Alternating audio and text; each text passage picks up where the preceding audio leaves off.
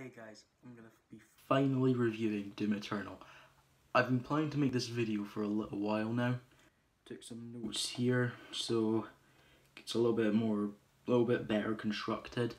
I'm gonna try and make my videos a little bit better. I mean, I don't really have this as a job. This is more of a hobby. If it becomes a job, that would be amazing. But so anyway, Doom Eternal.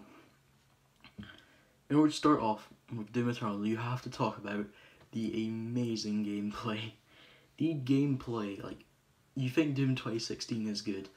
It makes Doom 2016 look like Resident Evil 6.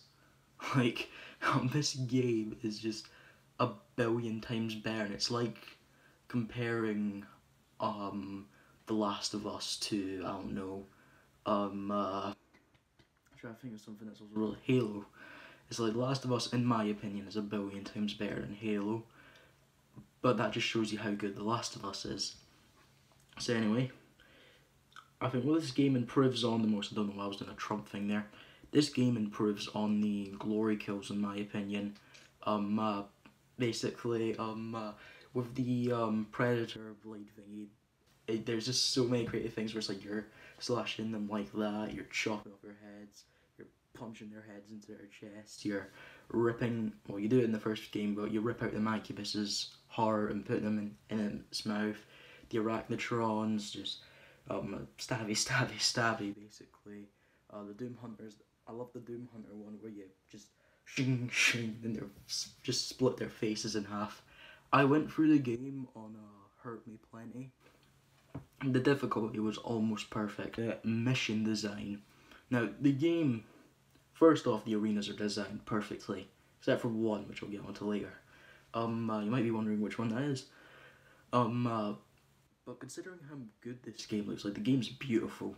Considering how much better it looks in Doom 2016, because Doom 2016, the levels just look bland and boring.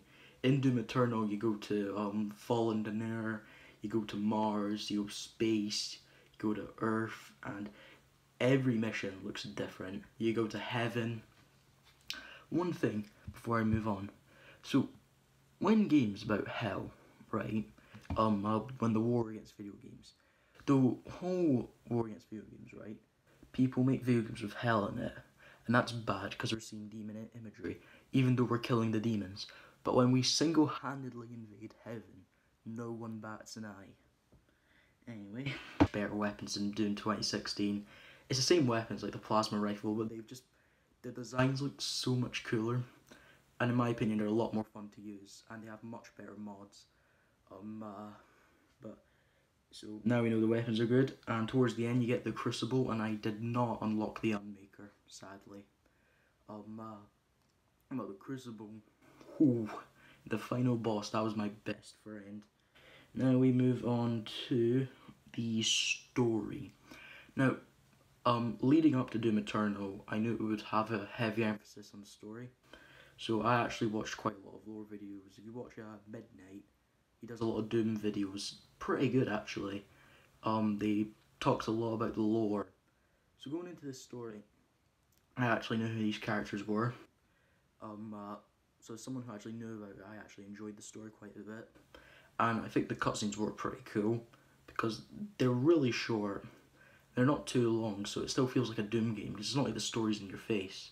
Like, gameplay is still the #1 priority. And because I actually knew who the characters were, I dug it.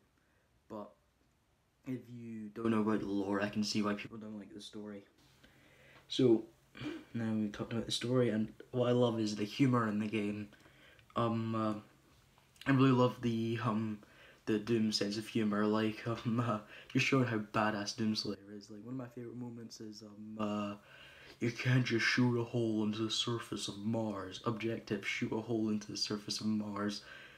That is just, whoever thought of that, you're a genius. What game can you shoot a hole into the surface of Mars with a gun? It's literally called the Big Fucking Gun. What other game can you do that? And now, gonna move on. I've already talked about mods. The enemies are much better. Like, they've been given new designs. They're much more aggressive. Again, I went through on Hurt Me Plenty because I don't like to play really difficult games. The enemies I found the most annoying were the Whiplashes, and probably the Carcasses. Those shields are a lot more annoying than you'd think. And I love the Dread Knights. The Dread Knights look so cool. One thing, I'm gonna get onto the Marauders. I don't love the Marauders, but I don't hate the Marauders. Like, the first encounter was good, but as he started to show up in the game, he wasn't difficult, but he was just boring. To be honest, he was just boring to fight, because it's you wipe out all the other enemies, you're always on the move. Okay, now it's the Marauders. Stay mid-range, wait for him to flash green, poof. Okay, wait for him to mid-range again, and flash green, poof. And it was just kind of boring, if I'm being honest. And now, I'm going to talk about, there's this one arena where I thought the difficulty was a little unfair because of the design of it. On Urdak, the second last mission where you have to align the portal before you fight the Khan Maker. Basically, there's this one arena where there's that big cyber demon guy, there's like one Mancubus, 2 armored Mancubuses, and a bunch of tanky enemies. And the arena was so small, so I died a bunch of times at that part, and it honestly felt a little unfair. Now, I'm going to talk about the boss battles. So we got the Doom Hunter to start off with. These bosses are amazing.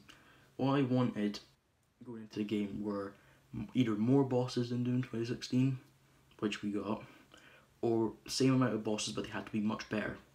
Well, we got more bosses than Doom 2016, and in my opinion, they are much better. My favourite boss was the Gladiator. I love both of his phases.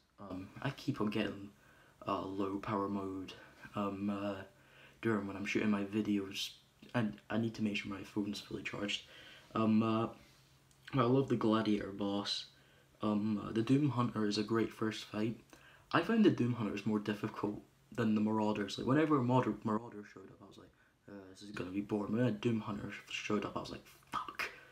But the boss I had the most trouble with was the Khan Maker, because that fucking floor is lava stuff. Then the Icon of Sin is one of the best final bosses I've ever fought. But the thing is though, like, people had trouble with the Khan Maker and the Icon and the Gladiator. I had trouble with the Doom Hunters more than I had with the Gladiator and the Icon. I don't know. But the boss battles, just absolutely fantastic. To top it all off, the soundtrack. Now I'm recording this at a time where the news has come out and Mick Gordon won't be doing any more music. That actually makes me pretty upset. But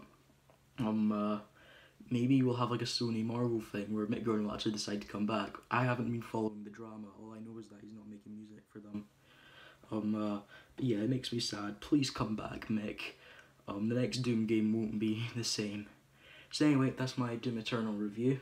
Thank you guys so much for watching. I'll see you next time with The Average Moviegoer. Stay safe, stay indoors, don't be like those idiots saying that it's a fake virus or I don't need a face mask, I've got God. Shut the